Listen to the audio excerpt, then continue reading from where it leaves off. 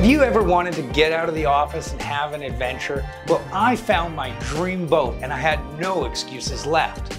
Hi, my name is Daryl. Check out some of my wildest adventures. This is me, and this is me as well. After serving in the Canadian Coast Guard for years on boats just like this, I decided to buy my own and sail around the world. This channel is my passion project, where I outfit my boats for extreme conditions and put them to the test. First up, Canada to Puerto Vallarta, Mexico in the stormy season. So stay tuned and subscribe as I embark on the worldwide dinghy ride.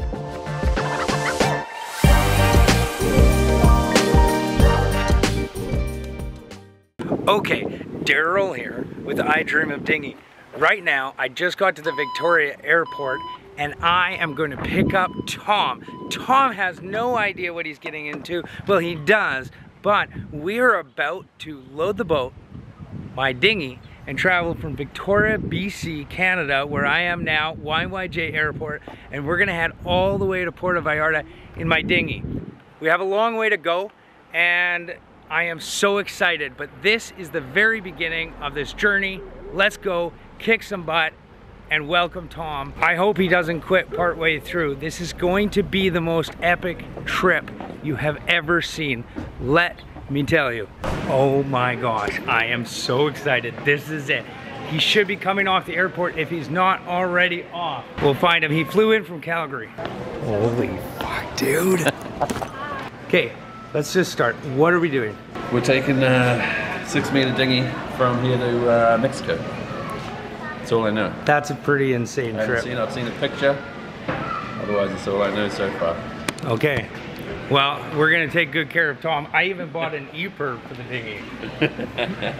This is serious. Have you looked at the weather? No, I saw that it's like 5 degrees. Just No, like, you mean on the way down? Waves. Like no, I haven't looked at 8-meter swells right now. We have to wait for that to die down. But it's coming with us, so we have a little extra time before we get going. Morning, everyone. The boys are going shopping. Walmart. Trip prep. I've spent the last 2 years in Central America and I've got no warm clothes. I'm used to 30-degree heat, and I've just come in now and it's maybe 5. So I need more clothes. That's the plan for me today. Okay, we showed up last night. I guess, what time did we get here? We got here last night in the evening. We went out to the pub and we're just gonna get started on the boat itself. Tom's here hanging out. How's it going? Pretty good. Right excited. On. I'm excited to show Tom the boat for the first time. I can't even believe he didn't go in last night. You have to go check this out. No, I wanted to wait till daylight. What do you think of it so far? Awesome.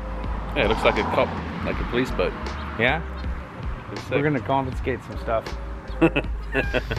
It's gonna be great. Let's go do a tour of the boat and see what we got.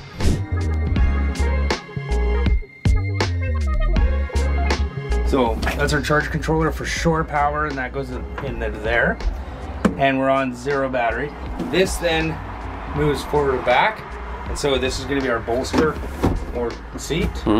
So we can snuggle up. This up here is where the heater is, up there, and it blows sideways. Okay, this is the first couple minutes. Tom's been in here. Let's go see what he thinks. Tom, will we make it? Will we make it? Will we make it? Of course we're gonna make it. You think so? Yeah, it's gonna have its challenges, but we're gonna make it. Okay. No doubt in my mind. I'm definitely like nervous a bit. It's a big ocean that we're going. I'm really nervous. Are you? Yeah. That's good. I think that's good. That's good. We've got a lot of additional safety equipment we're putting on the boat, including a tender, just in case. I'm not nervous for my life though. You should be. Yeah, I mean I'm taking it seriously, but I'm not nervous that like I'm gonna die. Yeah, I'm not trying to die here either. But we do have a pretty wild ride ahead of us. Again, guys, we're going from Victoria, BC down to Puerto Vallarta. Do you know we were only supposed to go to Cabo? Have you measured it exactly? I think it's around 2,000 miles. I think it's about 2,600, 2,500, but that is some of the ins and outs marked in there. That's going into each bay. Yeah. All the way out. So that's got some in and out. So yeah, we're on the same page. You excited? Yeah. Okay. When I say I'm nervous about the comfort. I'm nervous about rough seas. I'm nervous about, like, that's why I say I'm nervous. I'm nervous, but not about my life. I'm nervous that it's just going to be pretty uncomfortable. There's going to be uncomfortable moments. What is your goal? What's the fish you want to catch? I want to catch a marlin on this inflatable boat. That's my goal. A big tuna would be good. Big tuna, okay. But I'm in part of the world where I've never fished. So there's, what do you call them? Halibut? You want to do some fishing up here?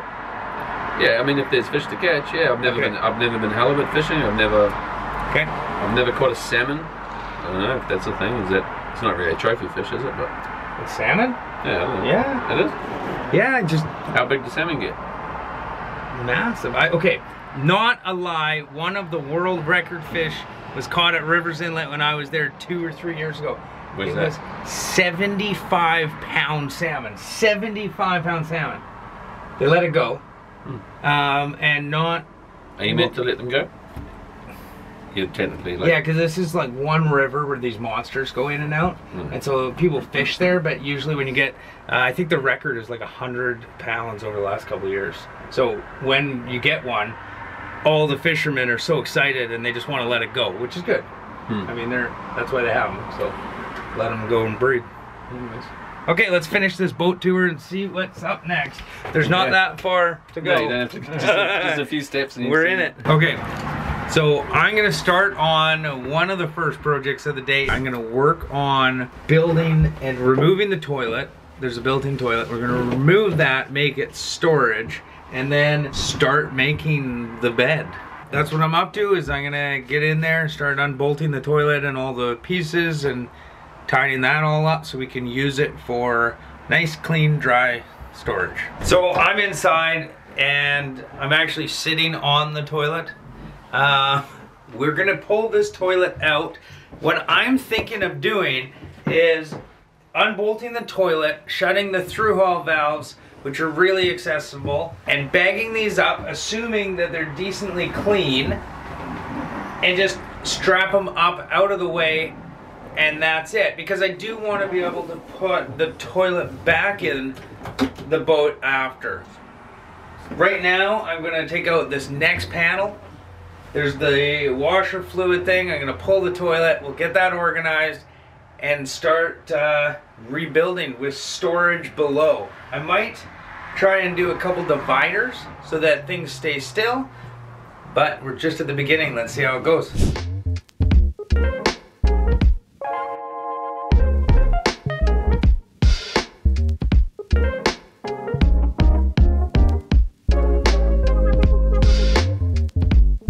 Okay, I got the panel out. I'm just about to work on the toilet.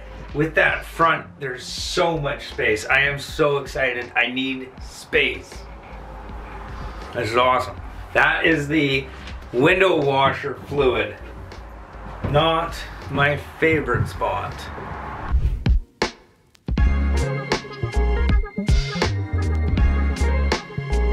How you going, guys? All right, I'm going to be pumping up the new dinghy, the new inflatable. It's that Chaka Cat. It's a New Zealand company, actually. I just found out, which I'm proud to say is a New Zealand company. I'm not sure about the color. Check it out for yourself.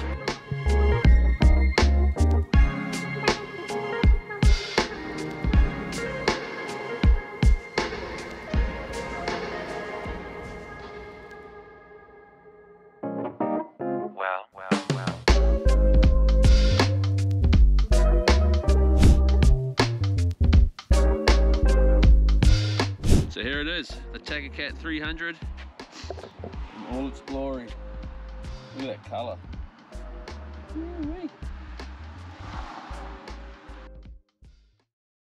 Morning, everyone. Big Daz.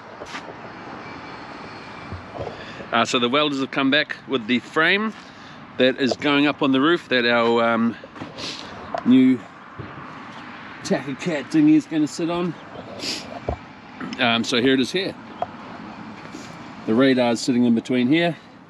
We got these triangles welded on so we can fix our spotlights on the front, and then anything we need to, any sort of extras we need to put on, anything aerials, things like that, we can put on behind. There's plenty of room on either side. So yeah, now it's time for the install. Let's go.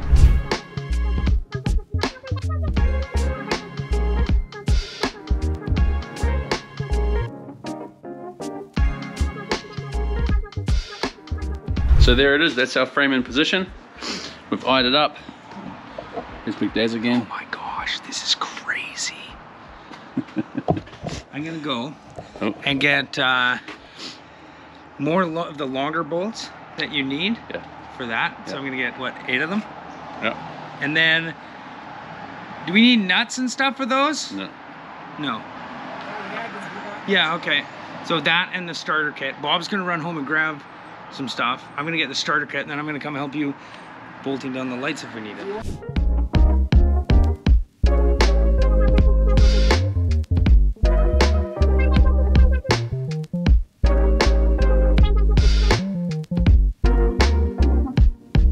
Okay, that's the lights put on now. They're all bolted on. Now we're just gonna flip it upside down and do the wiring.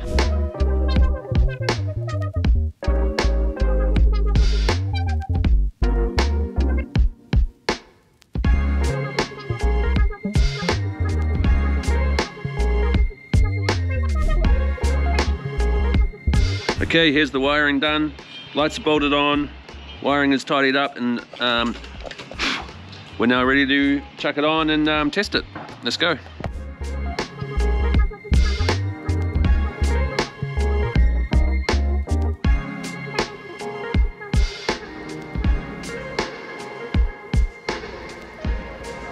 Okay, now we've set it in place and we've marked where we're going to drill down for the wiring, and Bob's onto that now.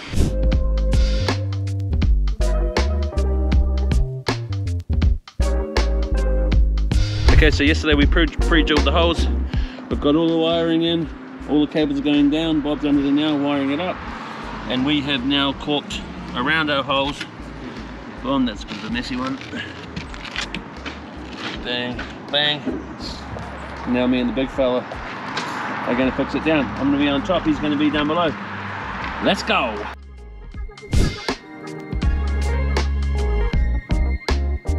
So there we go, our top frame. The roof is done. You've used them already, I'm just saying. It does look a little messy. I've just caked on some Sikaflex because this frame is going to come off again in a few months after the trip to get powder coated. We want it black. So what I've done is just caked that on just to make sure this doesn't leak. I don't really care about what it looks like as long as it doesn't leak. And once it goes to the powder coaters, comes back, we'll do a much tidier job. So that's it, job done. So this here is the underside of the frame. We used 4x4 or 100mm by 100mm, kind of 5mm, or what would you call it, 1/4 inch alley, because that roof is only about 20mm or 3/4 of an inch thick of just a thin bit of fiberglass and I think just ply. So it's actually not made for bolting to, it's pretty weak, so you've got to put a plate there just in case there was any sort of weight or wind or anything, any gust that wanted to force that frame up. It's got that plate to stop it. If it was just bolts, there's a chance those bolts are just going to pull through. And so that's what we've done. We've just put those plates underneath, as you can see.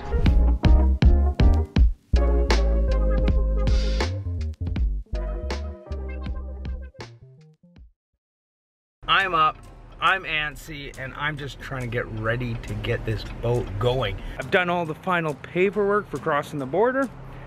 I think, we'll see. This is the worldwide dinghy ride. I was stressed today, there's no doubt, just trying to get everything done. Wish us luck. We're gonna need it. Oh, fuck.